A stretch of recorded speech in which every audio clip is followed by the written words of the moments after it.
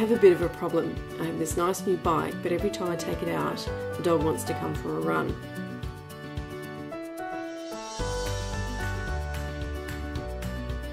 The Bike Tow Leash is designed to attach to the main frame of the bike. I've actually attached it to the pannier rack because the bracket wasn't quite the right size for my bike frame.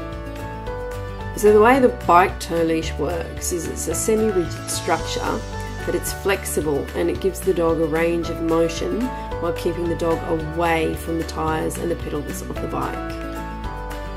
It's designed to bend backwards, so if you're travelling down a narrow trail, the dog can actually move behind the bike safely and then move back to your side when the trail widens again. There's a clip that rotates 360 degrees and you actually attach this to the top of the dog's harness.